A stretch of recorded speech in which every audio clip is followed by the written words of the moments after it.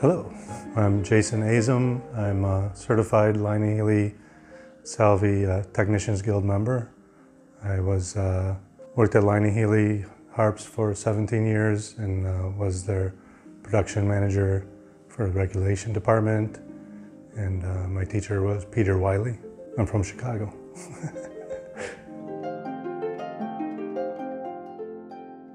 Well, there's two reasons basically. One is just your wear and tear, how much you play it. Your felt will wear down, and how much you move it.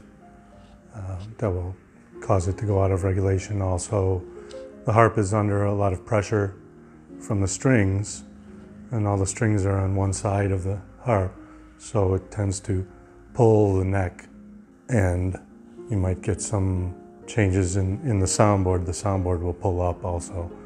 And in the bass, the body bass frame may tend to move over time also. So all those things will kind of throw the regulation, the intonation. I mean, for when you move the pedals, the half steps will go out of tune because of all these pressures and how much you're using it.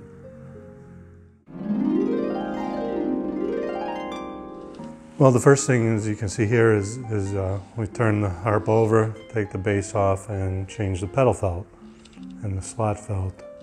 Then we look underneath for any problems with the springs. We grease the springs, check all the connections, and make sure everything's tight.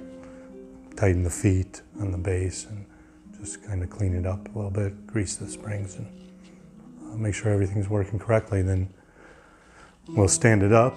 We'll check the length of the rods, because that's also an important thing. And because as the neck shifts and the soundboard shifts, the strings are getting shorter. So you have to adjust the length of the rod so that when you move the pedal, it goes to the correct position. So you may have to take the coupling off and turn the coupling to shorten the rod.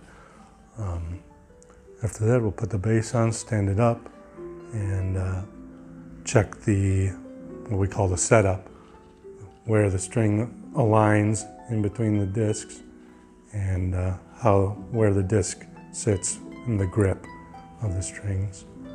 And then we'll go through and check for buzzing in all the positions, first flat, then natural, then sharp.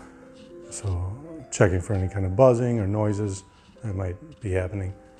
And then finally, we'll use the tuner and check the positions of all the half steps on all the strings to make sure that they're correct. That's basically it.